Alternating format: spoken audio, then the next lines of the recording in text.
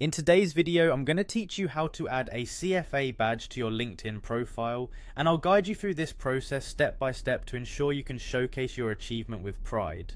Let's get started. To begin, open your web browser and head over to LinkedIn's homepage by typing in linkedin.com in your address bar.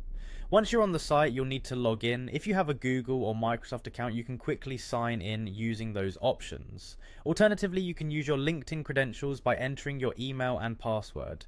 Now, if you've enabled two-factor authentication for extra security, LinkedIn might prompt you to verify your identity. This usually involves entering a code sent to your phone, adding an extra layer of protection to your account.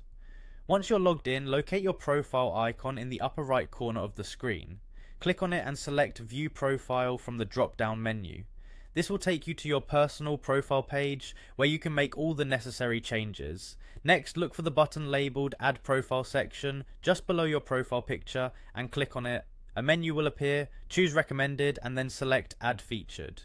This is where you'll be able to showcase your CFA badge. To add your badge, click on the plus icon followed by the option to add a link. Here, you'll need to paste your unique badge link from Accredible. This link serves as your digital certificate, providing proof of your accomplishment. After adding your link, click Add. A new section will appear, allowing you to input a title and description for your badge. When entering the title, you can use something specific like Chartered Financial Analyst, CFA Charter Holder. If you're a candidate, you might want to specify the level you've passed, perhaps CFA Program Level Y. For the description, include relevant details like the year you received your charter or successfully passed an exam. Remember, it's important to avoid indicating any expected dates if you haven't officially passed an exam yet. This maintains the integrity and accuracy of your professional presentation.